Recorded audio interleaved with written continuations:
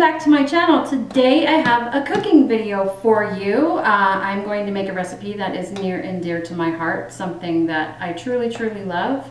And this is a recipe not only from my mom but from my brother, and today I'm going to be making Posolè for you today. Or it's kind of a variation of Menudo without the tripe. So a tripeless Menudo or Posolè. Now there's a couple different ways you can make Posolè. You can do it the traditional way, which is a brothy type of soup with the meat and the hominy in it, or you can make it like I'm going to make it today, where I am using the chili ristras to make it more of a Menudo-like Posolè, but only without the tripe. So hopefully that makes sense. So today I'm going to take you over the ingredients so we can get started. So first and foremost, you're going to need meat, and here I have pork. This is the Kroger brand, and it is the pork loin baby back ribs. I have two slabs here. You can also use pork loin. You can dice it up and use that if you prefer not to use ribs, or you can also use pork chops, chop them up, whatever's in your freezer. You can also use beef if you don't like pork or you don't want to use pork. You can use beef ribs. That's what my cousin uses, and she says it's amazing. And you know, use whatever you have in your freezer. That's what I always say. So I'm going to use the baby back ribs with the bone because I believe that and I feel that you get a better flavor. There is a lot of flavor in the bones of the baby backs, and I think it tastes a lot better than using a diced up roast, pork loin roast, or pork chops. But use whatever you like and whatever's in your freezer. So let's go ahead and start from the right here. First and foremost, you're going to need not only your baby back ribs, you're going to need the dried chili ristras. You can find these in the Hispanic section or the international section, however your supermarket has it labeled. They're usually with all the Hispanic spices, your red chili, what have you. And the Fernandez brand is pretty well known. You can get these at any grocery store. I've seen them. I used to live in Las Vegas. They had them there, as well as here in Colorado. I use a mixture of the hot and the mild. You can also get a variation of the chili ristras at Sprouts or Sunflower Market, whatever it is on your side in your neck of the woods. This one happens to be the Fiesta brand. It is a bit smaller, so you'll need multiple packages of these. And then what I'm going to use today is I'm going to use a mixture of this. I actually got this at a festival. So these were labeled medium, but these are hot. These are really hot, and I'm going to mix them with the mild because they're just too hot for me to just use this alone. But if you like it spicy, by all means, use the hot one. If you don't like it spicy at all, then use the mild. And then you're going to need hominy. So the Juanita's brand, you can get this in the Hispanic section or the international section. I really love this brand because it's a little bit firmer in texture. And you're going to be boiling this stew for quite a while, and I don't like it when the hominy gets super soft and mushy. So that's why I like the Juanita's brand. They have went ahead and put a fast one on us and went from a larger 28 ounces, I believe this is. Yes, 29 ounces, and they've knocked it down to 25 ounces. You tried to pull a fast one on us, Juanita's, but we caught you. So, but I do love this brand because it does not get super soft and mushy, which I do not like. I love the firmer texture of it. I did have to buy, when I did make the Posolè last time, I couldn't find the Juanita's. They were out, and I had to use the store-bought brand, but I don't like this brand. This is the Kroger brand because it is already mushy in texture. It's too soft, and after boiling it for 2 hours, it's just, I don't like it. So this is why I love this brand. You're going to need some chicken broth. You're also going to need a myriad of spices. We have salt, garlic powder, and oregano. If you don't like to use just plain old garlic powder, feel free to just use garlic salt. You are going to have a little bit of salt in your chicken broth, but by all means, use whatever you want. You just won't need as much garlic salt if you're using, you just won't need as much of the garlic salt if you're not going to use the garlic and the salt individually. But I'm going to use the garlic powder and the salt because that's how my mom makes it, so that's how I'm going to do it. You're going to need onions. If you have one large onion, go ahead and use that. I only have small ones, so I'm going to use 2. And you're also going to need a myriad of kitchen recipe.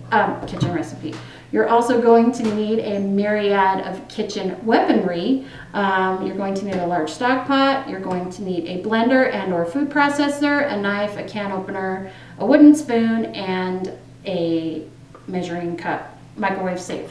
So let's go ahead and clean this up. We're going to do the stew in around 3 steps because I think it's easier for me to teach it to you that way. So we're going to clean all this up and we're going to get ready for our next step.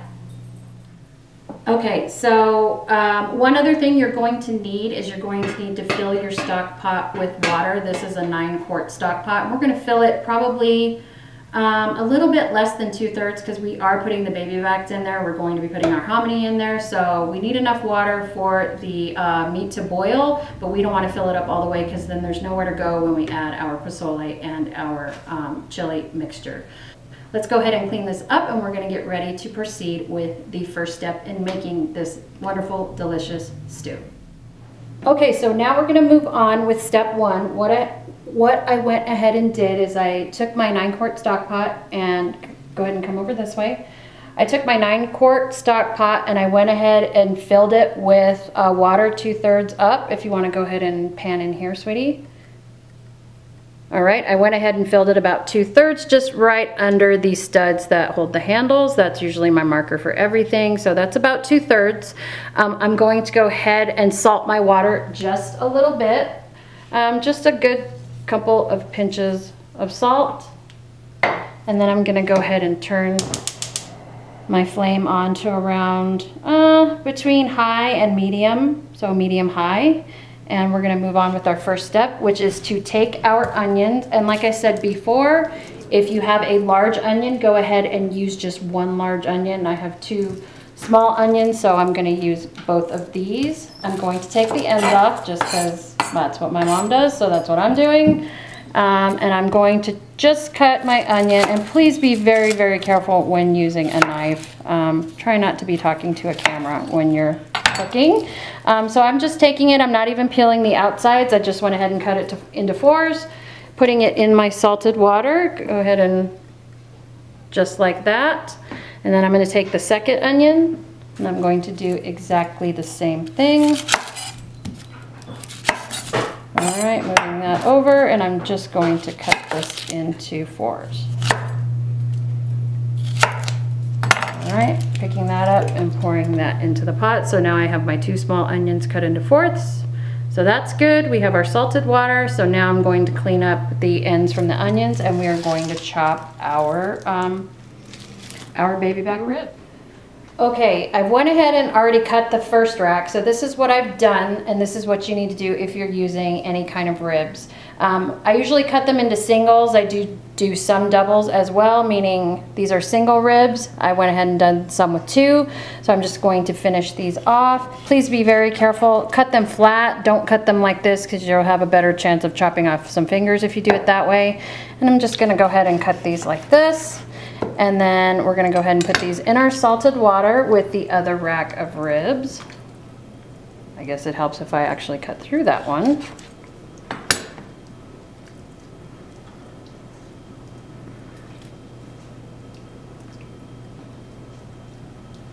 All right, and I know it seems like there is a lot of liquid in there, but it is going to boil for an hour and that liquid is going to go down. So as this boils, as when you boil any kind of meat, the scum or the fat is gonna rise to the top, and you're gonna use your spoon and a bowl just to scoop that off. But when we get to that step, I will show you what I'm talking about. We're gonna go ahead and let this boil, get this up to a rolling boil. We're gonna put the lid on it, and we're going to set our timer for 1 hour. But as soon as we get that scum to the top, we'll go ahead and show you how to remove that. Okay, so my stew has been boiling for approximately 15 minutes. I just have it on not really a hard rolling boil, just around, you know, a nice soft rolling boil. I do have a spoon across the top of the pot, which helps to keep the stew from boiling over. So as you can see, the scum, aka the fat, has risen to the top of the pot. So I am going to scoop as much of that off as I can because I do not want that in my final dish. Okay, so what else you're gonna need is just a container to go ahead and skim the fat off in sort of a flattish spoon. I'm just gonna remove my wooden spoon for now. And I'm just taking my spoon and just going up and underneath it just to get the fat off. Now, you are going to take some of the good broth out, that's just how it is, but we're just gonna try and get most of that fat off the top because we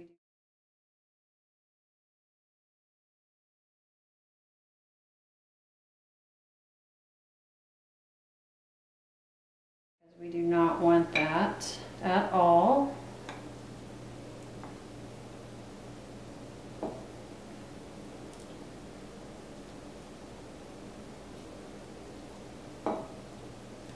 And you can also, after you get the chunks of fat, you can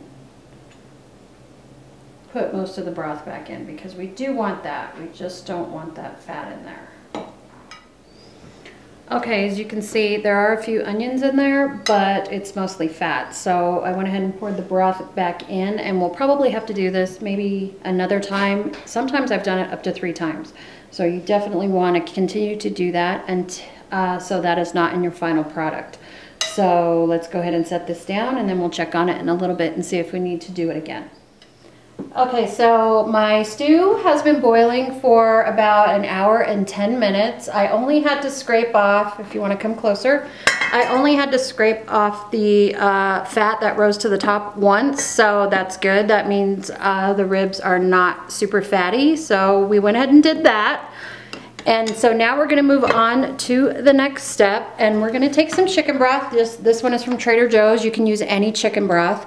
What I like about this is it's not overly salty. It does have salt in it. You can, I would prefer, I'm just using what I have, but in the recipe I will put the no salt chicken broth. That way you can control how much salt you're gonna put in your dish. But this is really good because there's not that much salt in it. So what I'm gonna do is I'm gonna open this up, and I'm going to pour out 2 cups, and I'm gonna place it in the microwave for about 1 minute, 1.5 minutes, maybe up to 2 minutes. We just wanna get it warm. We don't want it boiling, but we do want our chicken broth warm. So let's go ahead and do that. So I'm just gonna pour out 2 cups.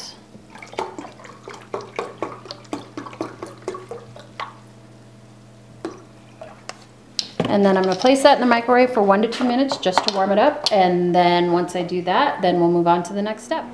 Okay, so we have our chicken broth in the microwave. We are warming that up. So I went ahead and took my dried chili or chili ristras, however you know them as.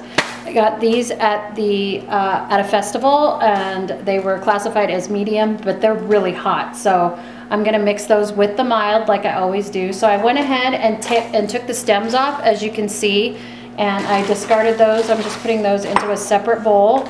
So I went ahead and did 4 of those, and now I'm going to do 4 of the mild. So what I usually do for my big stock pot is I do 8 chilies in all. If you want it hotter, use all hot.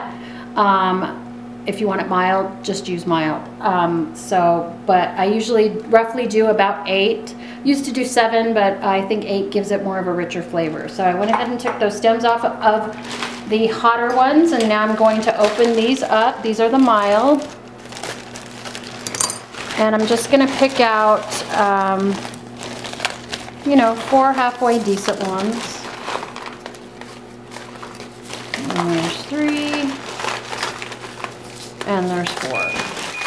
And then what you want to do is you want to just break off the stems. You don't want the stems. I keep the seeds. We're going to we're going to blitz it with the chicken broth, and that's not a very good one. So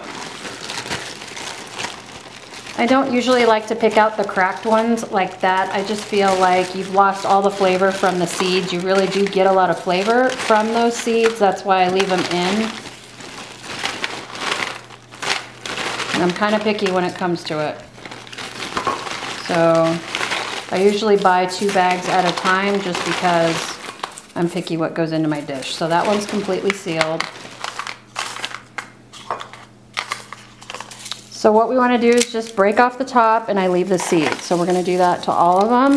If you are a contact lens wearer, what I would probably do is wear gloves, because anytime you handle any kind of chili or any type of hot pepper, it's going to get on your hands and then you don't want to pop that in your eye. So if you are a contact lens wearer, I would advise wearing gloves. Okay, so we're going to take our chicken broth and we're just going to pour that into our mixer. Again, you can use a blender or a food processor, whichever you prefer. My mom uses a blender, so that's why I am using that. So I have my 2 cups of chicken broth in there, and then I'm just going to throw my chilies in there.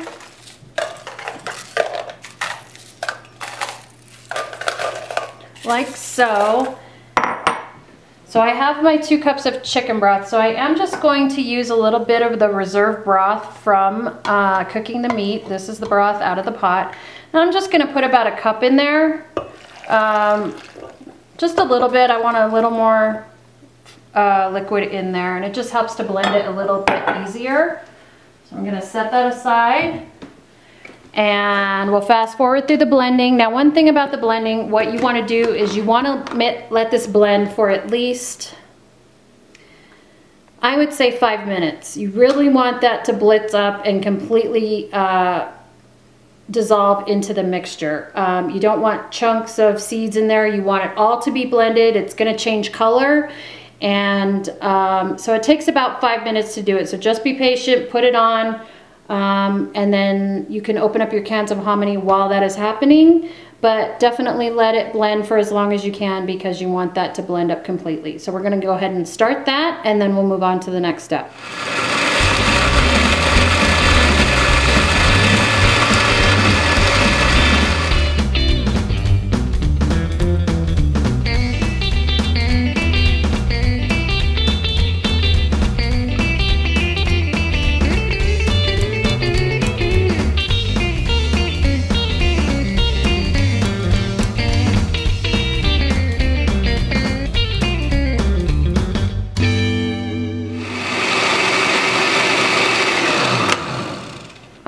As you can tell from the video, it did change color. It went from a type of brownie goldy color, and it changed from orange to dark orange or red orange.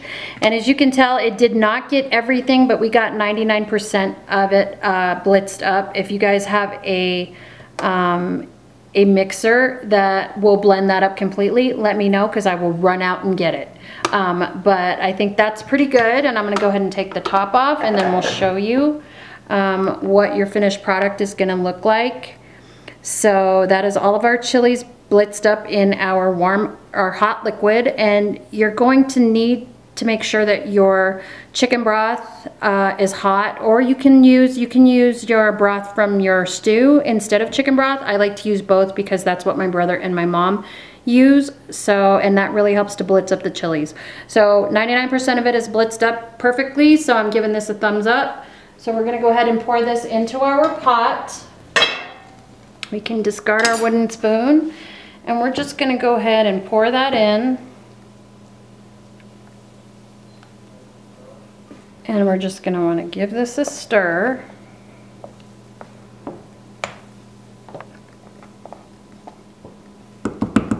Okay, so I went ahead and opened up the cans of our hominy. They are drained.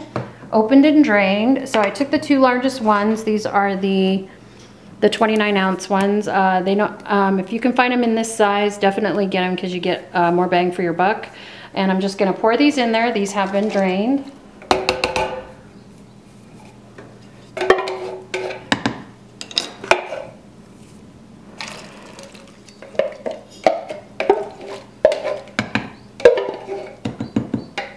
And one thing about this brand as well, if you're making the Posolè for an army, they do sell the extra large cans. I don't know how many ounces they are, but they do sell them in an extra large quantity if you're making several pots of this, if you're feeding an army, or if you're making it for church or whatever you need to make it for. They do sell them in the extra large cans, so which is good. So that is 2 cans of hominy.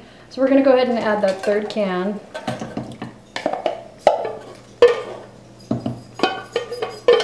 So I have a 9 quart pot. If you have a smaller pot, which I'll take out in a little bit and show you, you're probably only going to need 2 cans. But if you have a larger pot like this, I would probably add 3. And that looks good as far as ratio goes. I can tell just by looking at it. All right, so we're gonna preliminary season this. I'm going to add some garlic and some oregano, and then we're gonna let that boil for another hour, and then before we serve it, we're gonna taste it again because we may need to add a little bit more salt, but we'll see. So I'm gonna grab my spices and I'll be right back. Okay, so the spices you're going to need some garlic powder and some oregano and some salt. So I went ahead and measured everything off. I have 1.5 teaspoons.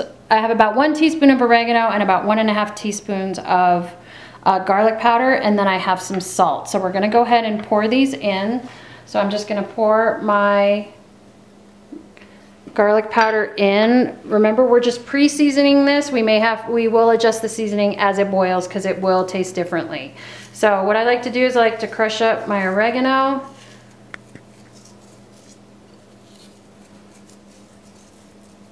Okay, and then we're going to add some salt. So I'm going to do probably 3 good pinches of salt. Remember, we salted the water as well, and our chicken broth does have some salt in it.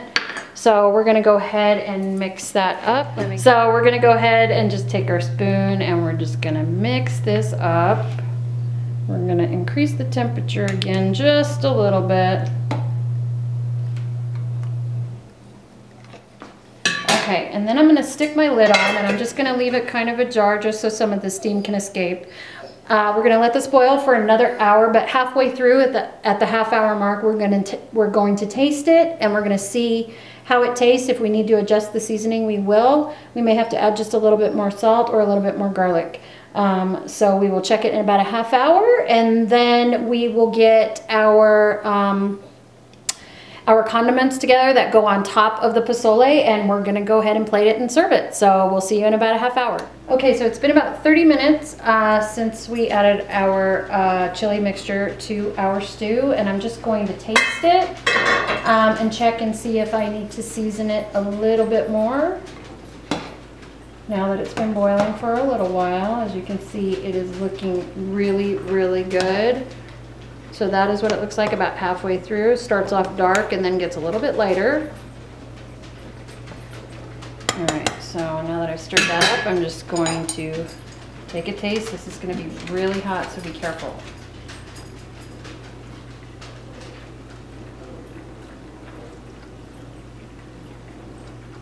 That's really good. I wouldn't put anything in it.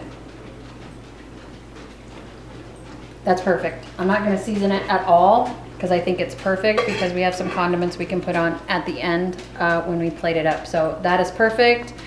No more seasoning, so I'm going to see you in about 30 minutes and then we'll finish it off. All right, our stew is finally done, so we're going to go ahead and plate it up and then put all of the rest of our condiments on it, and then we're going to taste this baby. So here I'm going to take my spoon, if you want to come over here, and that way everyone can see what the final result looks like. So the meat is super tender. I'm actually going to grab the meat first, and then I'll go ahead and put some of the broth in there. So really the meat is just falling off the bone at this point. It is so good. It is so juicy. It tastes so great. The rest of my family and I, they're waiting to eat, and we're going to be beating each other up trying to get this stew. Okay, so our stew is done. We have, excuse the noise, they're refinishing the front door, so you're going to hear a drill, so I apologize.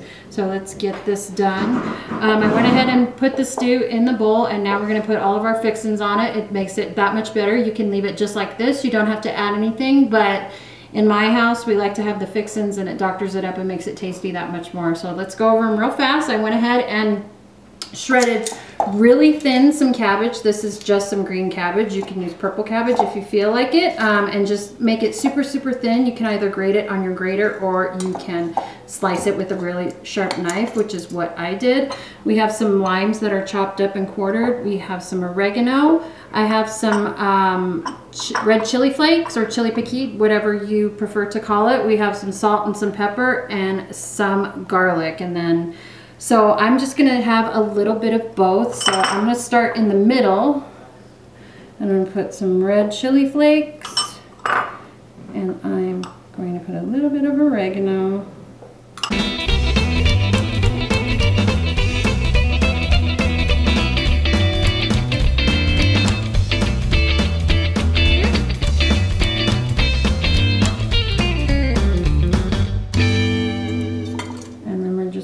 Stir that up.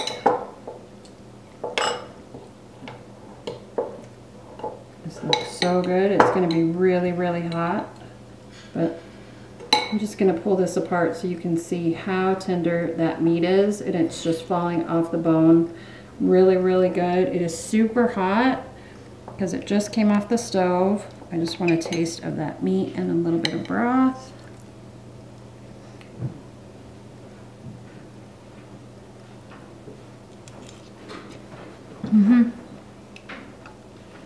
So good, so tasty, nice and tender. It is perfect. It feeds an army. It's great for a hangover. You know, it is what it says. So again, like I said, you can make this not using the step where we did the chili and the chicken broth, and you can just have it as the meat broth with the hominy, or you can go ahead and do it everything here, which makes it so much better. Thank you so much for visiting me here in my kitchen, as always. I will have the shopping list in the description box below, as well as the recipe. So look down there. If you have any questions, you can feel free to send me an email or contact me on my Facebook, Instagram, or Twitter.